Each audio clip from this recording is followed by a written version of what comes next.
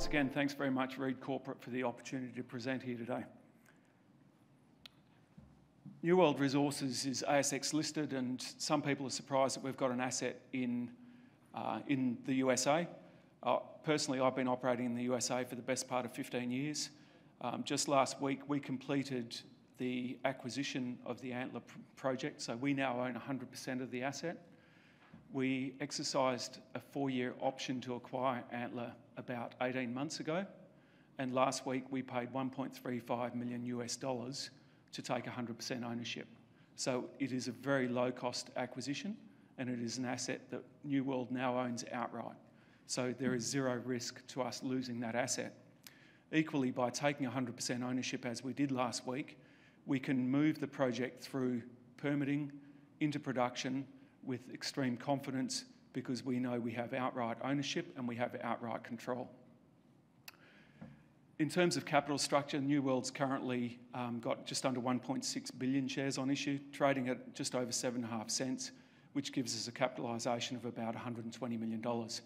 We have, at 30 September, we will report that we have $18.2 million cash at bank, and that's by way of a extremely well-supported capital raise that we completed several months ago, where we raised $20 million at 10 cents, so at a substantial premium to the current share price. We raised $20 million predominantly to institutional investors, and the institutional investors are extremely supportive of us exploring Antler and taking Antler to production as quickly as we practicably can. And just as an aside, and I am going to focus the rest of this discussion on our Antler project, but just as an aside, we have announced our intention to demerge our cobalt assets into a separate listed entity that will have a separate management team, and I'd be very happy to discuss that with anyone if they have interest in those cobalt assets.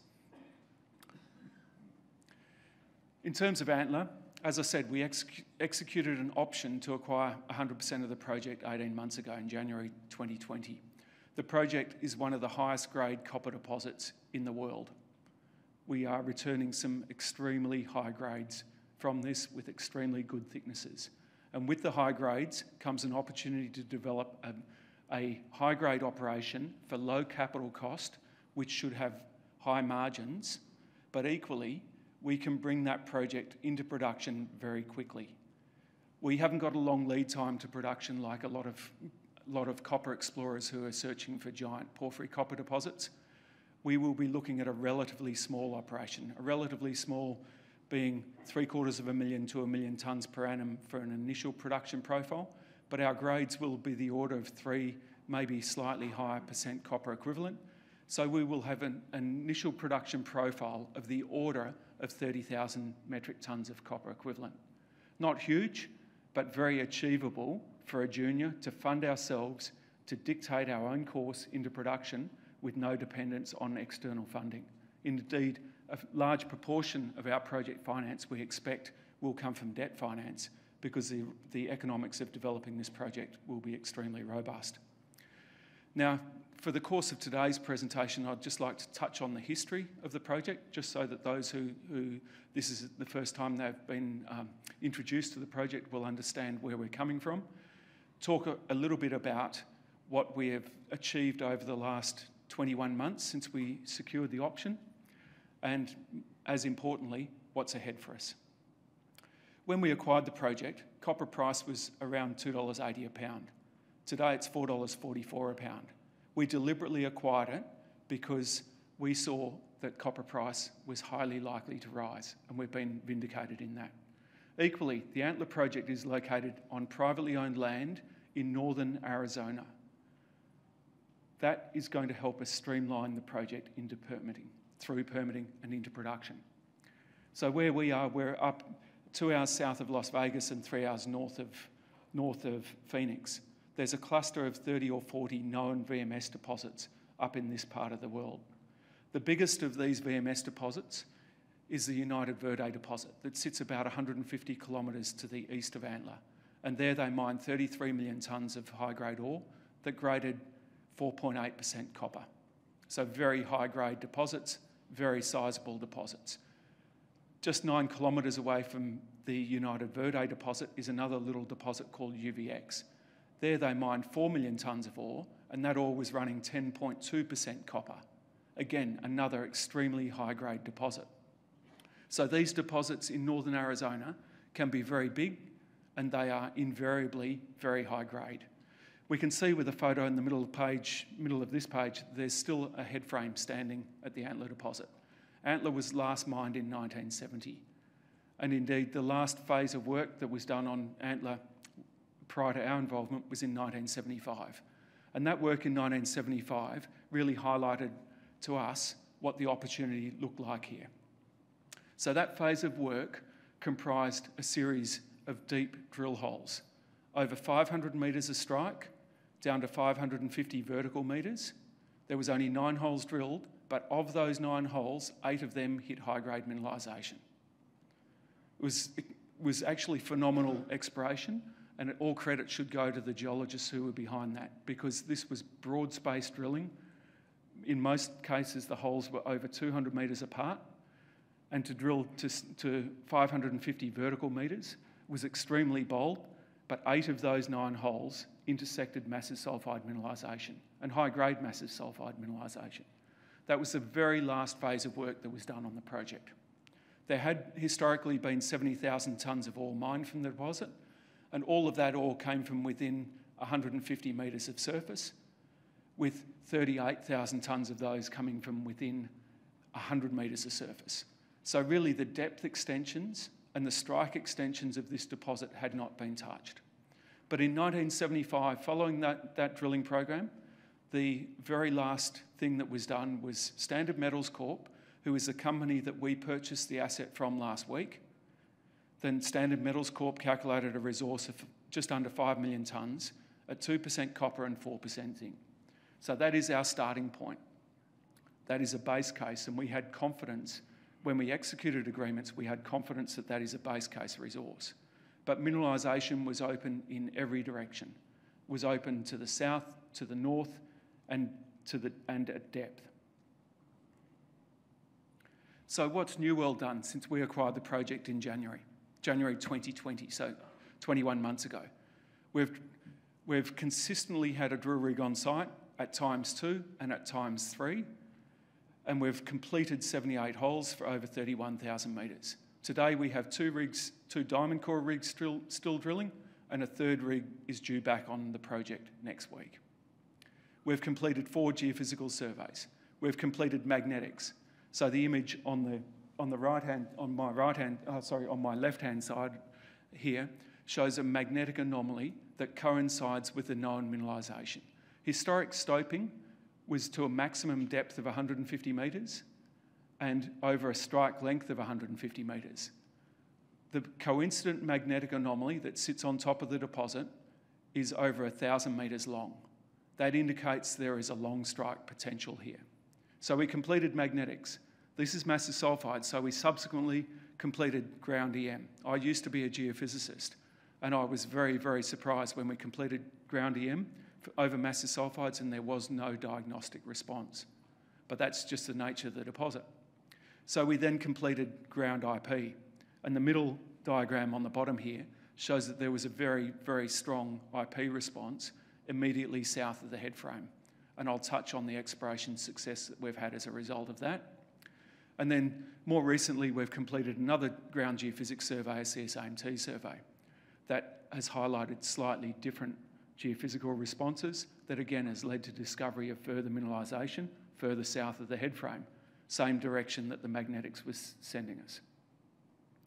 So as a course of that drilling program and as a result of following up the ground geophysics targets, then we've now delineated definitely 2 very thick high-grade shoots of mineralisation, and we think that we are onto a 3rd parallel shoot, with the mineralisation remaining completely open at depth. And I'll talk through a couple of slides to illustrate the thickness, the depth and the continuity of the mineralisation that we've delineated to date. But as a result of this work, we're very confident that we've delineated more tonnes, because the mineralisation that we've been intersecting has been a lot thicker. We've extended it deeper, so we're confident that we've expanded on that historic resource base of 4.7 million tonnes. And in doing this drilling, we've improved the confidence in the distribution of the resources. So previously, with wide-space drilling that was in parts 200, 250 metres apart, there was a lot of uncertainty about the continuity of the mineralisation between historic holes. We have closed up that spacing, and of the 78 holes that we've drilled, 77 of them have intersected massive sulphide mineralisation.